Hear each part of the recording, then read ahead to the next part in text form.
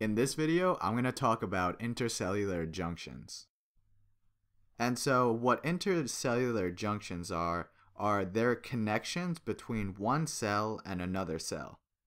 And almost all cells are anchored to each other or their matrix by intercellular junctions. And there are only two types of cells that are not, and those cells are blood and metastatic cancer cells. Additionally, intercellular junctions help cells resist stress and allows them to communicate with each other. And so we're going to talk about three different types of intercellular junctions because there are only three types.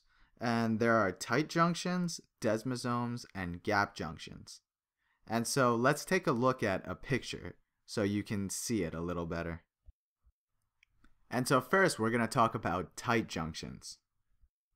And tight junctions are a region in which adjacent cells are bound together through the fusion of the phospholipid layers of the plasma membrane. And so pretty much what that means is that tight junctions prevent materials from passing between cells. So the purpose of tight junctions is to limit what passes between cells, and this is pretty important. And so next, let's talk about what desmosomes are. And so desmosomes are essentially patches that hold cells together. And so the purpose of desmosomes are to essentially keep cells from pulling apart. And it resists, in other words, it resists mechanical stress. However, one thing to remember is that they do not prevent substances from passing between cells, so they don't have the same function as tight junctions.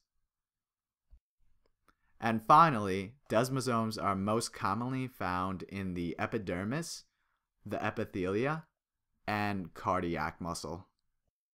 And so as you can see down here, desmosomes are circled right there. I drew the red arrow pointing to it, and so you could kind of see what it looks like. And so finally, let's talk about gap junctions, the last one. And so gap junctions are made up of 6 transmembrane proteins arranged in a ring. And so as you can see down here in the diagram of the gap junction, it kind of forms a water-filled pore in the middle, so a space that materials can pass through. So this pore allows things such as ions, glucose, amino acids, and other solutes to pass from cell to cell. And then when cells are excited, gap junctions can also allow ions to rapidly flow between cells.